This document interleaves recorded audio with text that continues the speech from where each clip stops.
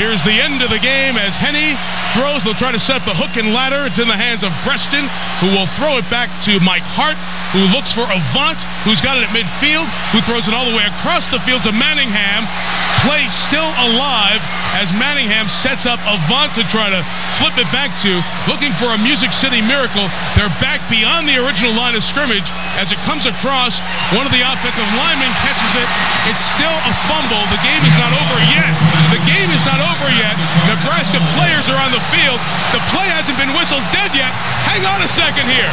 This play is still alive as Ecker goes down the field for Michigan, and he's finally brought down at the 15-yard line. The game is over. Nebraska wins. There should be a flag on the field for Nebraska players.